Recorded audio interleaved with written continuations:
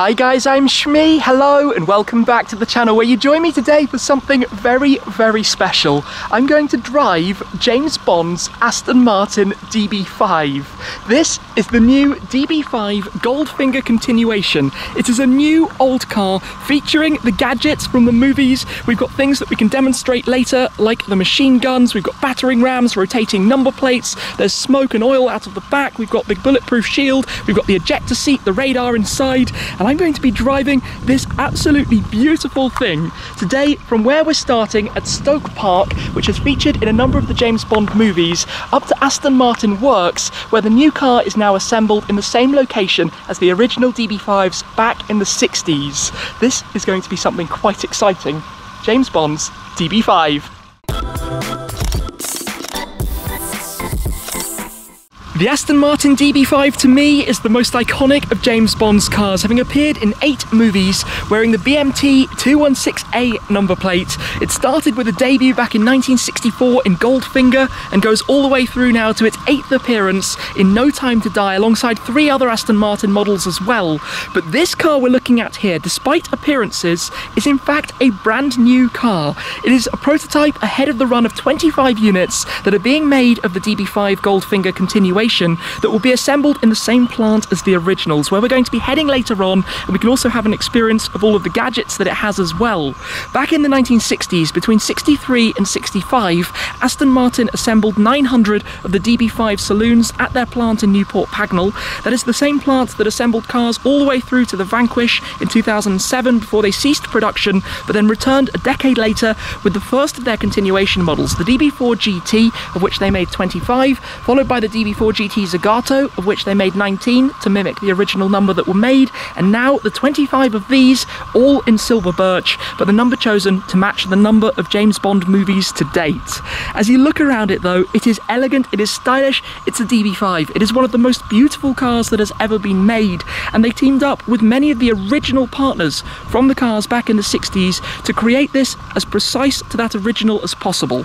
We've got a 4-litre flat-6 naturally aspirated engine making about 290 horsepower. We've got a 5-speed manual gearbox, but under the skin is where we have all of the features, the gadgets that were introduced for James Bond. The things around the front, for example, like the number plate that rotates through 3 different settings. The one we're going to use, AML1, along with a French plate and the famous BMT 216A. We've got the battering rams, both front and rear, which extend forwards and backwards. The indicator lamps here fold open to allow the machine guns to slide out. They've used original sound effects from the movie as well. And have a look inside here. Check this out. Beautiful place, isn't it? Inside, but in the center console, in the armrest here, we have the controls. This is where you can rotate your number plates, the bullet shield at the back, the rams front and rear, the oil slick, rear smoke. We will go through all of these. Then inside here, on the shift knob, we have the legendary ejector seat button. While we don't actually have an ejector seat for many reasons, there is the removable hatch up on the roof to represent where that would be.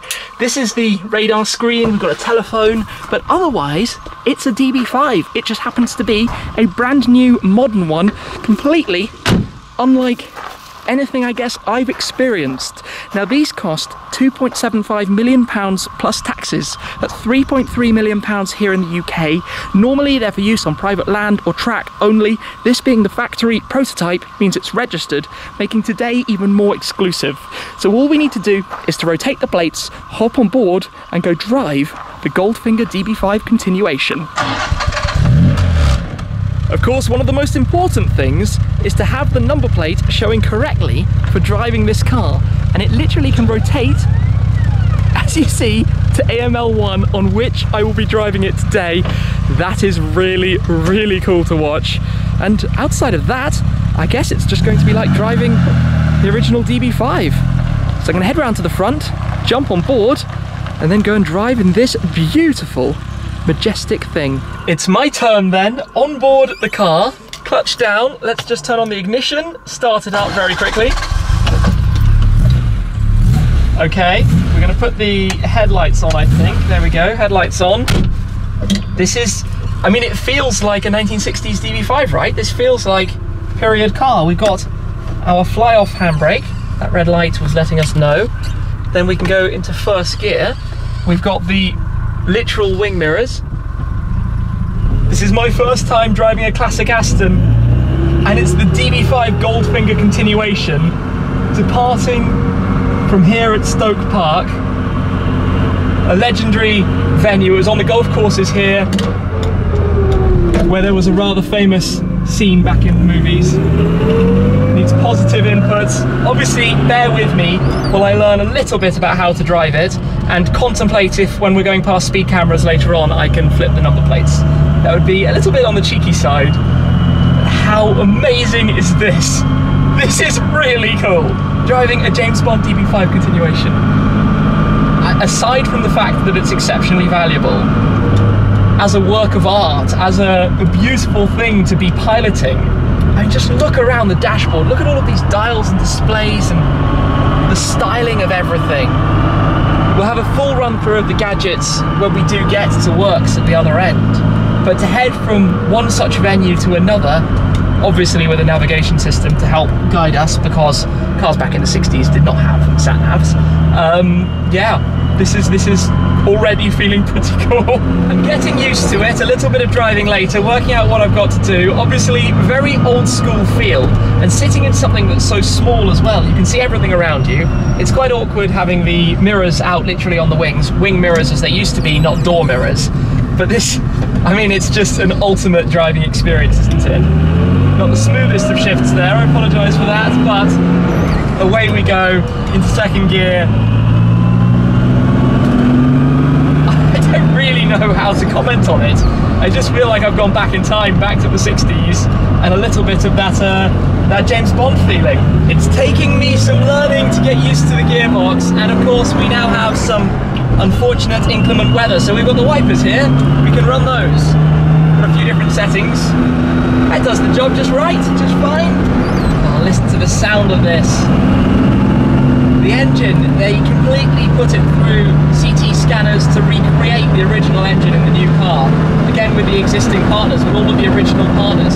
Wherever possible, the team responsible for this have made it the same as a 1960s DB5. Everything, right from top to bottom. And it feels like it. It's crazy that but it runs perfectly. I mean, it's brand new. So everything you would expect that works exactly right. And this is awesome. We are definitely mixing icons today. The weather outside is about as iconic British as it can get. Gloomy, miserable, and generally not much fun. Aston Martin, James Bond. The sound of the engine as you start getting higher up through the revs. This just feels so awesome on the countryside roads. Obviously you've got these sun visors, which are more like sunglasses. They're just tinted glass instead of the modern era of sun visors. We don't have any windows we can lower, obviously, period. Back in the 60s, just everything about this is so infinitely cool to drive. It's, I mean, it's a unique experience for me, driving through the English countryside in something like this. I am definitely starting to get the hang of driving this. It takes a little bit of learning, but when you get into the rhythm, into the groove, and start getting a feel for it, my goodness, it is rewarding. It feels, I mean, there's nothing else like this. Old school driving experiences, we forget in the modern era, having these proper manuals, the feel of a gigantic wooden steering wheel like this, the completely different dynamics of the car like this in terms of how it actually drives on the road as well. And as we're exploring through the gloomier than desired English countryside, you know, this is a very picturesque place to be driving this kind of thing, and just, you know, making this day of it. And we haven't yet been through all of the gadgets and gizmos, all of which we need to explore to see and demo what this car can actually do. By the way, there's one fun thing down here. If I open up this door pouch, we've even got the phone here. So have a quick phone call while driving. Obviously not anymore, not allowed, but still cool nonetheless. Where we are arriving now then is the historical home of Aston Martin. This area, you can see just to the left here, Aston Martin Works, is their centre for everything effectively. They have the dealership, the showroom, you can see the lineup of new cars, DBXs, DBSs as well, but behind is where the magic happens for cars like this. So I suppose we are going to pull it up here. I will do my best to park it in reverse and turn around, slotting in between the DB9 and the DBX here. This is It's going to be my first time reversing it. If we go like that, yeah, that works. You can see really well behind. Makes life quite a lot easier with the vision that we've got. I will take this parking spot, just like that. No reversing cameras. So, as if by magic, we are nice and straight. We will use the fly-off handbrake, pull it very firm, make sure we hold here. And there we go. My drive in the car that we now need to go find all about.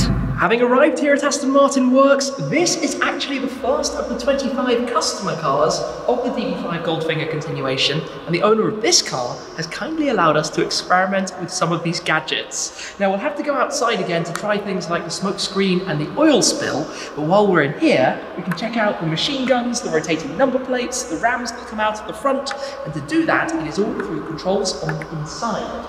Now we had a quick look earlier at the control panel in the central console, where you can do most of this, but there's actually another thing that they've made about the car specifically. So I need to put the ignition into accessory mode, just turn that to the left. In here we have our main panel, and there's more by the way to show you, including the secret button down here, which opens up the radar control. We'll have a proper look at that outside, but behind this there is also an extra box back here, which is the master control to do the gadgets. So we'll hop on out. I'll show you how some of this works. We can have a quick run through and give it a go. So in here, I need to turn this on. When I put the key in, it activates, turns on as the master. But then we need to come and have a quick look around the very front at how exactly all of this works. So if I did the oil slick right now, that would be a bit of a problem. But let's try the front rams. If you press up, those literally come out of the front of the car. Those would be helpful in some parking situations, I think, and you can pop them straight back away again. You see the rears work exactly the same coming out from the bumpers. Then we've got the guns. I mean, the guns, this is one of the coolest things. So if I press up, have a look at this. The machine guns actually come out at the front. Now what happens on the control panel is if you press the red fire button, have a listen to this and a watch of the guns. Yes, you saw that correctly. Literally the same sound effects as in the movies, as used with a number of the features inside the car. That's addictive. That's really cool. And then you can press down and they tuck back away again. Just like that. The other thing, of course, at the front is to do with the number plate, where you can toggle it through the different plates. The exact plates used in the movies. We've got the French plate, and then we've got the Lugano Swiss plate as well, and shuffle them back to our famous BMT 216A, all controlled through this or through the inside. And the way they've done this basically is to use the red ejector seat button as the go mode on whichever setting you've got it actually activated. Turn that off, hop in, pop the key away, pop back in, turn off the accessory mode, because then we can go and see the things at the back, like the bulletproof screen that you have and the smoke and the oil. Outside with the car, and it is time to see some of the other things it can do. And the first to demonstrate is the shield here, the bullet-resistant shield that was actually tested, which raises up and obviously protects you if the car behind is shooting with a machine gun at you. That's pretty cool. There's a lockout on the boot so that you don't open it by mistake at the same time. But then the next two are really pretty cool. So the first one is to demonstrate the oil slick. Come and have a look at this. When you open that, they open up the indicators, and then underneath is a little water jet that when I press fire, literally sprays the car behind. It's water, not oil. Of course, got to be environmentally friendly, but that's that easy. And then close that back up again, and they tuck away. But now one of the big ones is the smoke screen. So we will prime that. Takes just a moment. You should hear it coming into life. And now I'm going to stand back a bit and get ready for firing it. Take a watch of what's about to happen. It shoots out a lot of smoke. A lot of smoke. I could probably go and hit one in the smoke that's coming out of the back of the car. Have you ever seen a car do that? And then we can close that off. And also obviously the rams at the back as well. You can open those up, those extend out towards the back. So this is a car straight out of Q's toy shop. The DB5. Also, I want to show you inside the boot itself as well. let me just turn this off for a moment and tuck it away. Because back here, if we open up the luggage space, we also have, back in there, the tyre shredding kit. It's actually really nicely finished. Everything about the car is finished beautifully, as you can see, even the inner liner of the boot, where on a movie car you might expect to see weird cuts and cables and all sorts of things. And to close this back down, give it a lift so it locks, and then drop it into place. Done. And we've obviously got the number plates, which at the back rotate just as they do at the front. With this, he says, activate it and rotate it. Which way does it go? There we go. We can go through our different number plates that we have on this car. This is the one that we drove earlier. Yes, that is a lot of fun. A very, very cool thing to be able to demo it as well from the master control box, rather than having to be sat inside the car so that you can see everything the car is doing. Now the other thing I need to show, if you just have a look through from this side, is the radar screen inside. I'm going to run around to the other side of the car very quickly so that I can show you how this works. You can hear the sound effects. If we just press here, the secret button, load that up, you have the radar screen making the exact same sounds that you have heard in the movie again, inside here. That's really fun. Everything about this is so fun, you know, all these details, and the ejector seat button. If you press the ejector button, by the way, I'm just going to pop this back in here, what it does is it loosens the pins for the roof control. So we just turn this off for a moment. So just step out just for a moment. It actually loosens the pins so that you can then take off the roof panel. This is an option. Every car is in Silver Birch, the same look exactly as in the movie. You can choose left-hand drive or right-hand drive, and you can choose whether to have the removable roof panel. It would do the pins, and then you can lift it out and take it away. Quite cool, hey? Quite cool that the car does the things we dream of cars doing, and this one actually does it. We're going to go for a whistle-stop tour as to how these cars come together, but this is quite an interesting place to begin because this is the original DB5 Goldfinger Continuation mule car. Aston Martin Works purchased the DB5 that we have in front of us, kept the bodywork, but put it with the new engine and gearbox and the underpinnings in order to go through the testing processes and cycles to work out how exactly it was going to come together before moving on towards where we're going to go next. This is fascinating, where a lot of it happens. One of the early stages here, we have the steel chassis and the frame welded together, powder coated, finished here by Works, and you can start to see how the panels come together. And this is actually done using equipment from the period. You have the English wheels, which are used for the rolling of the body panels. As you can see here, the front of the roof section, which has to be rolled to the exact shape in both directions. You can even see lightly the marks from how that's been done, a skill that takes a lifetime to master. Up here, we've got some of the cars starting to come together. You can take a look at how this actually works. The panels are actually wrapped tightly around the body, held in place literally through that process. And a few of the cars going through various stages. They're assembled 3 at a time, and it actually takes 4,500 hours per car to bring them together, as opposed to 220 for a DBS or a DB11 on the main Gaydon production line. And then we arrive on the assembly line half a century after the last DB5s were put together here by Aston Martin in Newport Pagnell. This is the line, of course, that was home to the DB4 GT, the DB4 GT Zagato, and now the DB5 Goldfinger Continuations. The body arrives here, and as you can see at the first stage, it receives things like the wiring loom. We've got the tanks back here for the smoke and for the water. It will then proceed, continuing along, building up towards the final station, towards the end, where it will be started for the first time and then taken onwards to be completed. But 4,500 hours from start through to this stage, through towards the end, significantly more than your typical production vehicle, like a Golf, for example, which takes about 25 hours in total for assembly. And this, well, this is just the start before it becomes the finished car that I've been able to enjoy and experience today. After all of that work, you come to the completed product. In this case, customer car number 1, and today I was driving the second of the 2 prototypes. But what an experience to get behind the wheel of a new DB5, to discover the gadgets that the car has on offer and to get a feel for what it's like to drive. Something truly, truly special, spectacular even, and a beautiful, beautiful thing as well. The DB5s have always been amongst the most iconic of the classic cars. Nothing more so though than James Bond's BMT 216A 216A, now recreated with the DB5 Goldfinger Continuation. A huge thanks to Aston Martin and Aston Martin Works for the opportunity to drive the car today, to be able to share with you what it's all about and to see a little bit behind the scenes as well. This was pretty special, something I won't forget in a hurry, driving James Bond's Aston Martin DB5. So thank you very much for watching, guys. I appreciate your support an awful lot as always, and I'll see you again very soon. Cheers!